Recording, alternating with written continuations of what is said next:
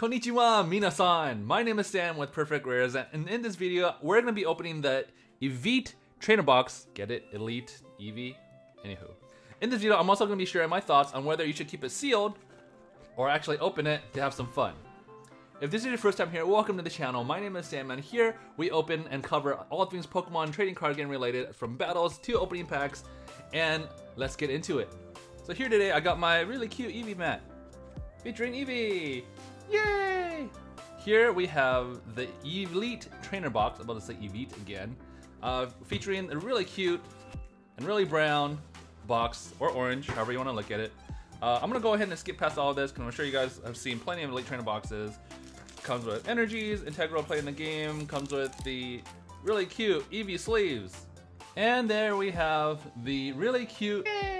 And then we also got a code card for all you notification squads, so make sure you guys have the notification turned on.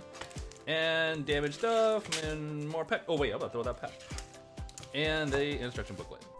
So the fact of the matter is that Pokemon is really expensive. We're talking about ETBs over $100.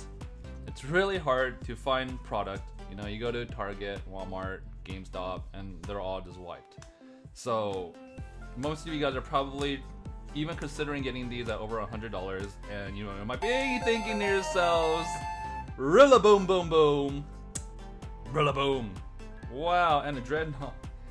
Whether this is actually still worth picking up at $100, but here's the reasoning behind that. The overall value of this set. We're talking about the Charizard, we're talking about the Skylas, we're talking about all the shinies in the set having a really high, above average price range. So if you take a huge bulk of packs and you open all of them, the overall average of this set is really, really high. Squeak's World actually covers this in his video. Yo, Galarian Zigzagoon, what is up? I'm gonna leave a link down below if you can check it out. He has some really great content. Big shout outs to him for covering this. So Pokemon cards are a game of chance, right?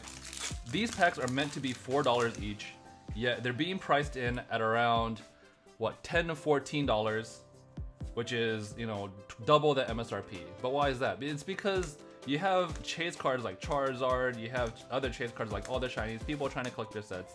In addition to the whole Logan Paul video, which I covered earlier, as to why the overall market is throttling up, and I mentioned this, that all the prices are continually going to be going up, which has been slowly, steadily. I think right now it's kind of topping off a little bit. But nonetheless, no, the overall market right now, as even some people said in our Discord, is, you know, finding Pokemon at MSRP is a myth, which is kind of true to an extent. But with that being said, I think when it comes to opening Shiny Fates right now, even at $100, it's still actually kind of worth it. You know, if you want to hold it sealed, there's actually more of a risk to it, only because if you're holding, I mean, what are you holding for, at least in the short term? You have 3 more waves of Shiny Fates coming out in the next couple of months.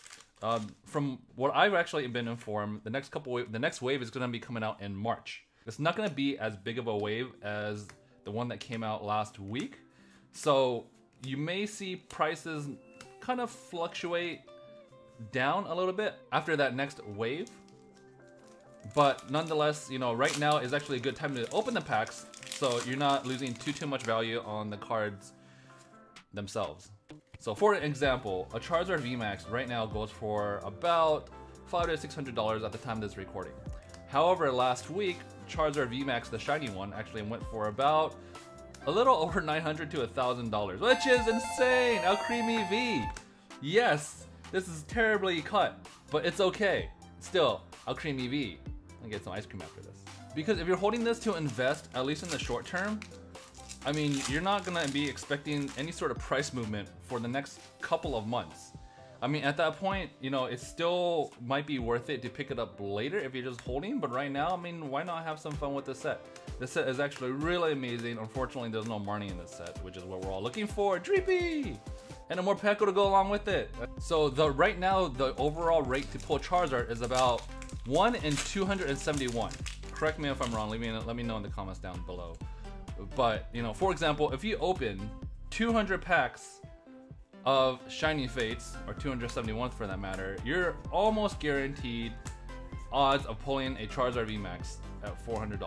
So So in perspective, if you're opening $500 at a $10 entry point on booster packs for Shiny Fates, you know, you have essentially a 1 in 4 chance in breaking even on pulling a Charizard VMAX. However, if you, granted you do pull it, you know, everything else is essentially profit in that instance.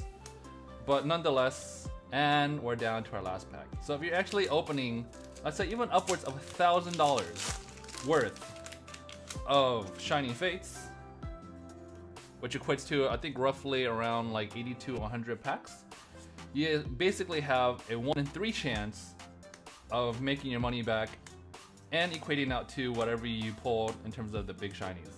So, oh, and a Toxtricity VMAX. Wow, we got 2 big shinies in this ETB. So here's my case in point. Let's do a quick recap here.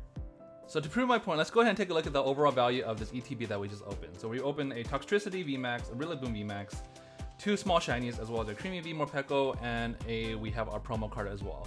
So pricing and everything around the 25. So pricing these big shinies in at around the $20 to $25 range, as well as the small shinies between the $7 to $10 range.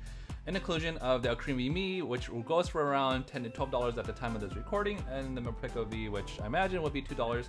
It's not the most popular V, but it's still really cute. And the promo V Max EV, which goes around $7 to $10. So taking the average price of everything here, this is roughly around $100, which goes to show why this ETB is going for so much. Couple that with the demand for this overall set in general, it goes to show why people are paying insane amounts for this, because you know you're not necessarily taking too much of a loss. The hit rates on this box is insane. But other than that, so at least that gives you an idea of why this overall set is being priced so high right now, and especially 2 times above the price of MSRP. But other than that, if you haven't yet, make sure you guys subscribe to the channel and Hydro Pump that like button. And I will see you guys tomorrow, where we're going to be opening some boxes of Cosmic Eclipse, and we'll see you guys in the next video. Bye everyone.